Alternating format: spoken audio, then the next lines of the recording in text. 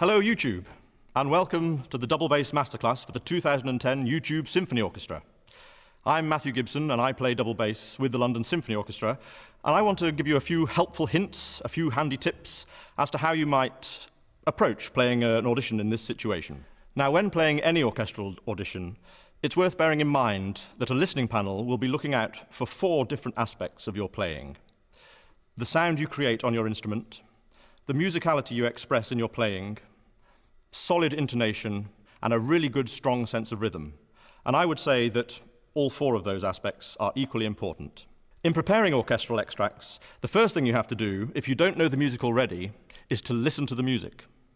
Buy yourself a CD, a recording, download it if you can, and possibly buy a score, and familiarize yourself with the context of the music you're going to play. And then you can make a decision about the speed you want to play the music and with what character you're going to play it as well. Quite often when playing orchestral excerpts, there is music that comes before the piece of music you're playing, and when you've finished, the music will also continue afterwards. So, for our first orchestral extract, let's look at Beethoven's Fifth Symphony, the third movement. And in this extract we have 2 sections. We have the opening allegro and the trio section. But remember, they are both from the same movement. And I think it's important in an audition situation to play both sections at the same tempo. And working out the tempo, I would first look at the trio and think how I'm going to play that part. It's full of energy, off the string, a lively piece of music. And it's 1 in the bar, obviously. The whole thing's 1 in a bar. But you want to play the quavers at a speed where you can get the notes out in an audition. So, da yaka taka taka taka taka taka dam bom bom, I think would be an appropriate tempo. So take that over to the allegro and start the first movement in that speed. Now, the opening allegro is legato, it starts on an up bow, and it's pianissimo.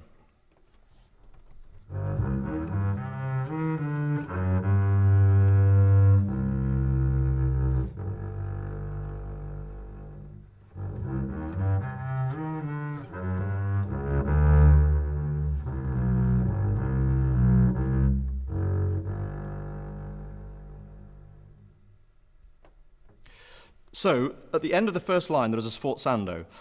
I wouldn't put too sharp an accent on that sforzando. It needs to be a lean rather than a heavy accent.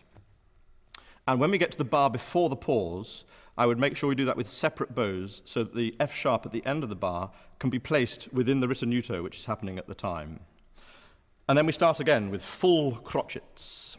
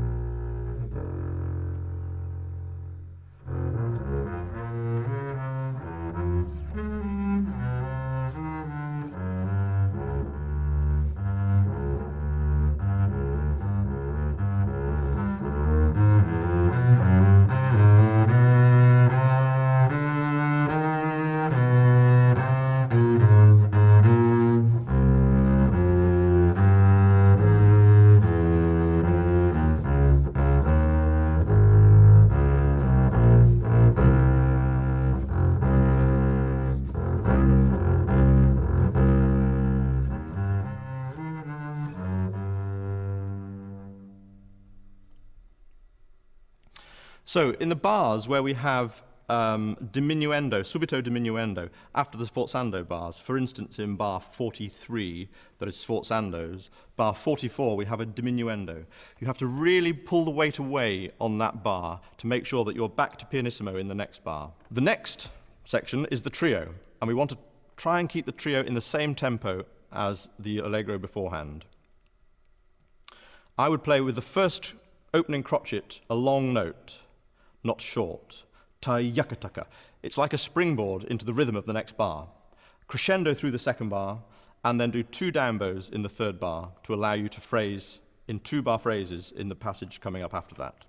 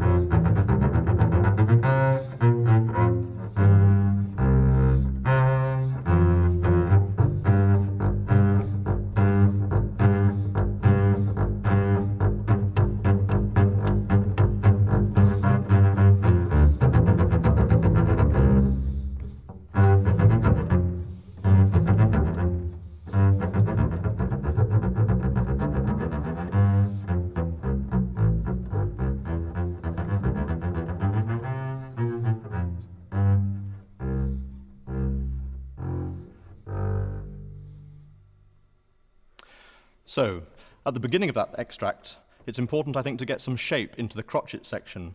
So, phrase every 2 bars, for instance.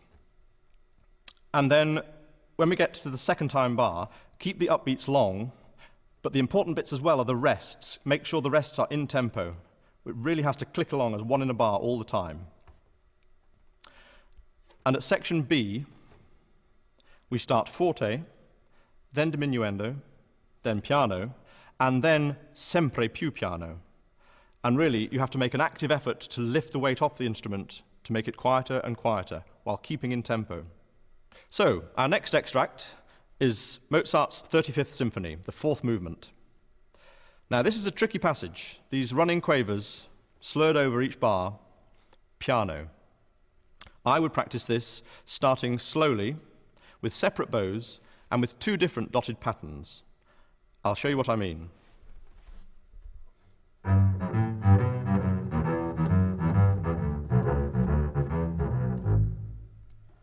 That's the first dotted pattern.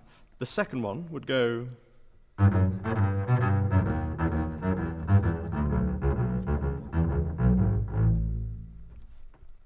Then I would practice the same thing, but with slurs.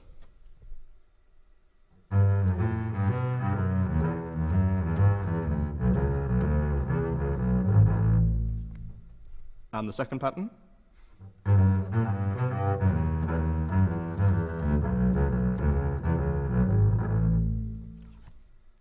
Then I would practice it in straight rhythm, first separate,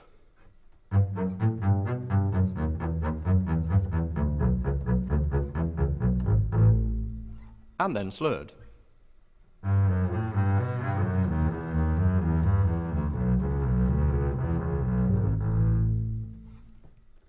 And then, if you were using a metronome, I would set the metronome up 1 level and start the whole process again, getting faster and faster each time. Now, to help you play a fast passage like this, I think I would use minimal movement, particularly in the left hand. Don't lift your fingers too far off the fingerboard, keep them close to the strings. Avoid shifting position too much. Avoid crossing the strings too much. And most of all, keep the left hand fingers relaxed.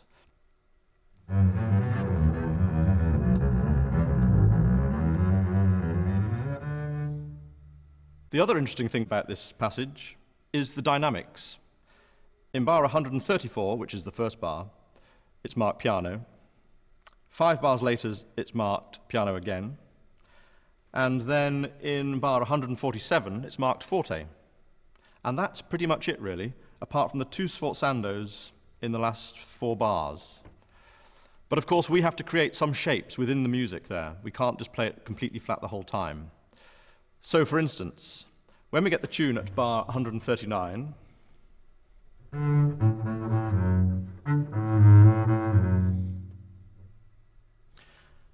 in the 3rd bar, I would separate the first D and play the next 3 crotchets in 1 bow, with a crescendo going through those crotchets to the next bar and then diminuendo on the A and F sharp.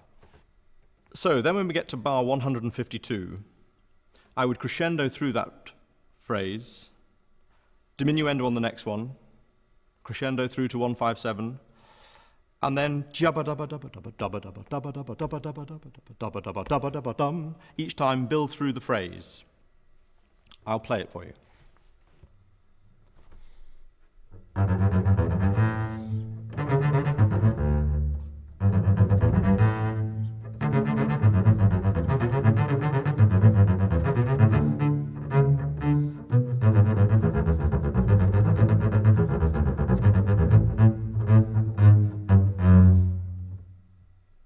One final tip, nerves.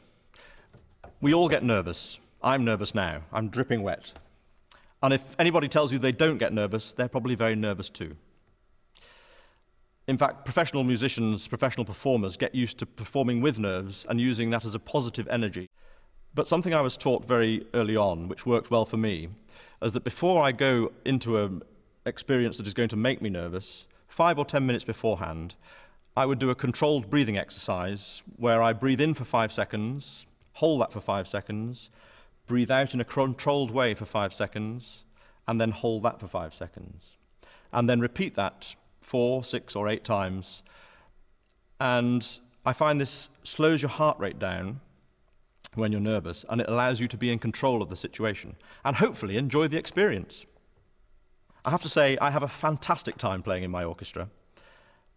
There is such an amazing variety of music to be involved with, and in 20 years, there's never been a dull moment. So try your best, and it could be you. Good luck.